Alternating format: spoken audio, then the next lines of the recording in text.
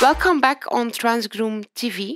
Today it's all about clipping the head of the poodle. You see me drawing a line with my finger from the tip of the eye to the ear. All the hair that's under that line you have to shave off.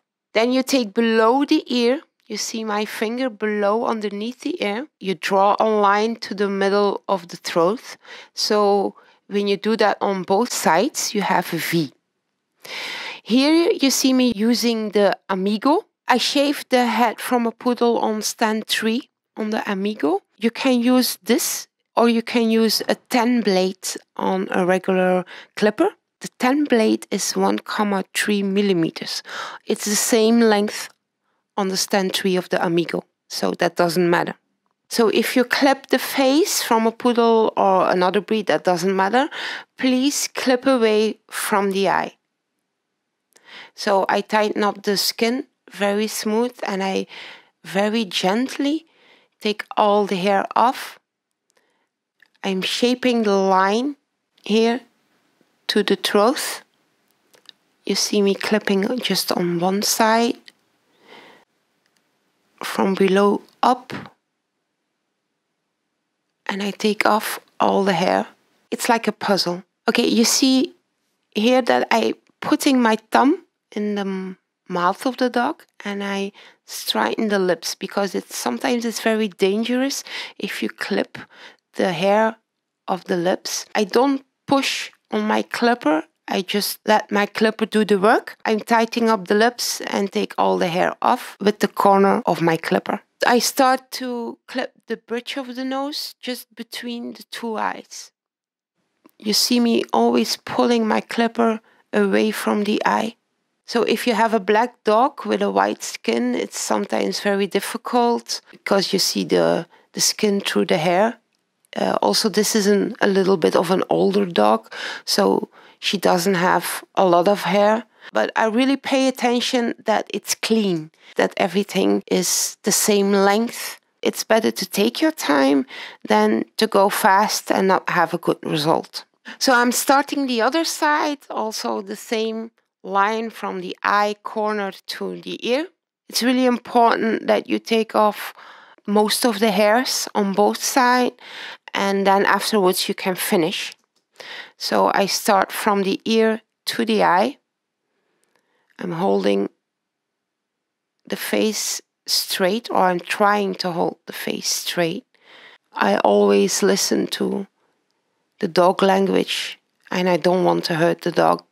Sometimes it's very scary for a dog that he hears the noise of a clipper. Even the Amigo clipper is a very quiet one. And you see here have a V. You clip both lines. At the throat you have a point and you can put your fingers and you create a V. I really use my corners of my blades.